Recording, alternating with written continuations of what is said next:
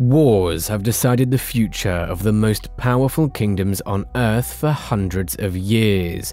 Even though ancient battles were dangerous and scary, some men seem to have been born with a natural talent for fighting. Men who learned to master the chaos of war were said to become known as warlords.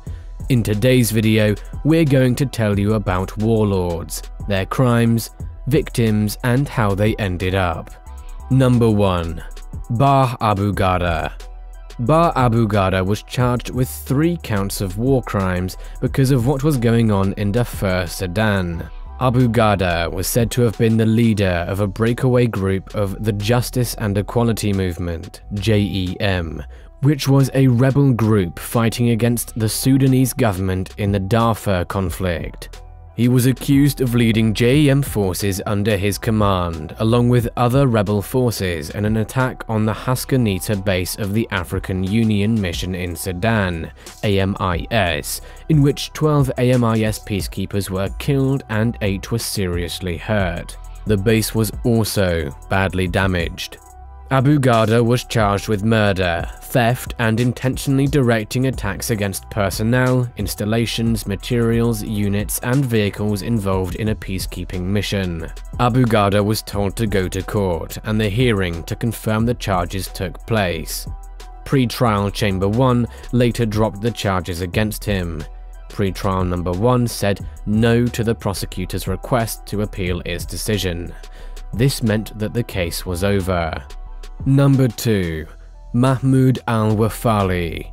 During the Second Libyan Civil War, Mahmoud al-Werfalli was said to have killed or ordered the killing of 33 prisoners while he was in charge of al-Saika, an elite unit of the Libyan National Army. In 2011, rebels fought a civil war in Libya and got rid of Muammar Gaddafi's government. In 2014, the winning armed forces split into different groups and started fighting each other for control of Libya.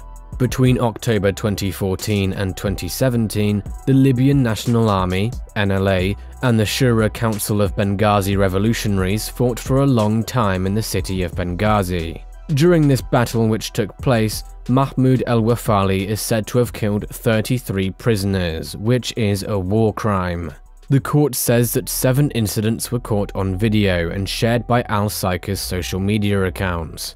The videos showed prisoners being killed in ways that were exceptionally cruel, dehumanizing, and degrading. They were shot close up while hooded, kneeling, or having their hands tied. The NLA took al-Werfalli into custody and said it would look into him. But the Office of the Prosecutor of the ICC said that there were different stories about whether or not he had been arrested. On March 24, 2021, he was shot and killed in Benghazi. Number 3. Abdullah Senussi. Abdullah Senussi was charged with 2 counts of crimes against humanity because of what was going on in Libya. As the head of military intelligence in Libya, he is said to have worked with President Muammar Gaddafi and his inner circle to come up with a plan in response to the 2011 revolutions in Tunisia and Egypt. This plan told Libyan state security forces under his control to use any means necessary to stop people from protesting against his regime. In the early weeks of the Libyan civil war in 2011, the plan was put into action. Senussi was in charge of the forces in and around Benghazi, and he directly told the troops to attack civilians who were protesting in the city. Senussi was caught at Nouakchott International Airport in Mauritania. He had a fake Malian passport and had flown in from Casablanca, Morocco. On October 11, 2013, the pre-trial Chamber 1 said that Senussi's case could not be heard by the ICC because he was already being tried in Libya. Number 4. Vincent Otti. Vincent Otti was charged with 11 counts of crimes against humanity and 21 counts of war crimes because of what was going on in Uganda. He is said to have been a military commander and the second-in-command of the Lord's Resistance Army, LRA, an armed group that has been fighting the Ugandan government with guerrilla tactics since 1987. After the Rome Statute went into effect on July 1, 2002, he is said to have given orders to attack civilian populations. People say that these attacks led to sexual slavery, rape, the forced recruitment of children into the LRA, enslavement, cruel treatment, murders, the looting of camps, and other horrible things. It was said that Joseph Kony, the leader of the LRA, had Otti killed on his orders. Kony later told Riek Machar, a go-between for the Ugandan government and the LRA, that Otti was dead. Otti's death hasn't been confirmed by a third party, so the court still thinks of him as a fugitive who is still out there, and legal proceedings against him are still going on. If you have enjoyed the video so far, kindly like and subscribe for more. Number 5. Ongwen Dominic. Ongwen Dominic was charged with 3 counts of crimes against humanity and 4 counts of war crimes because of what happened in Uganda. He is said to have been a military commander and part of the leadership of the Lord's Resistance Army, LRA. There are now 34 counts of crimes against humanity and 36 counts of war crimes added to the list of charges. The prosecutor says that Ongwen led a brigade and then a battalion of LRA soldiers during a widespread or systematic attack against the civilian population of northern Uganda. During these attacks, troops led by Ongwen looted the camps and killed, tortured, enslaved, and did other horrible things to civilians. During the overall campaign against the civilian population, troops under Ongwen's command also persecuted civilians, forced women into marriages and sexual slavery, raped women, and enlisted and used child soldiers. Ongwen turned himself in to US military advisors who were helping Ugandan forces in the Central African Republic.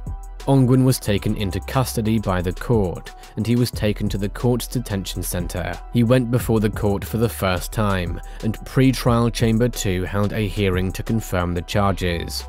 All the charges were confirmed, and the case went on to court. Number 6. Sylvester Mudakamura. Sylvester Mudakamura was charged with 9 war crimes because of what was going on in the Democratic Republic of Congo. He is thought to be the leader of the Hutu rebel group, Democratic Forces for the Liberation of Rwanda, FDLR, which is fighting in the Kivu conflict. Mudakamura is said to have been in charge of the FDLR troops that attacked the Congolese military in the villages of Busurungi, Kipopo, Malembe, Manje, Mianga, and the areas around them. During the attacks, it is said that FDLR troops killed civilians, raped them, cut them up, treated them badly, tortured them, violated their dignity, destroyed their property, and stole from them. Mudakamura kept leading the FDLR in the eastern DRC until the night of September 17th/18th, 2019, when DRC forces shot and killed him. Number 7. General Butt Naked.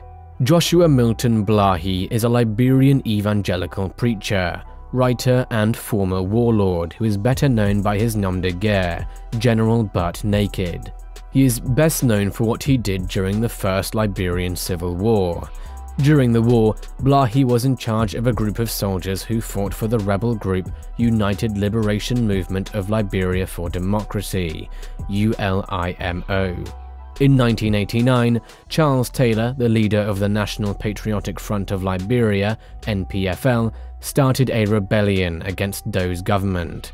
Blahi joined ULIMO. During the war, Blahi and his soldiers, who were known as the Naked Base Commandos, fought without clothes and did many horrible things, like sacrifice children and eat them. Blahi stopped being a warlord and started preaching after he had a religious awakening in 1996. He said he did this after seeing a vision of Jesus. In 2008, Blahi told the Liberian Truth and Reconciliation Commission that at least 20,000 people had been killed by him.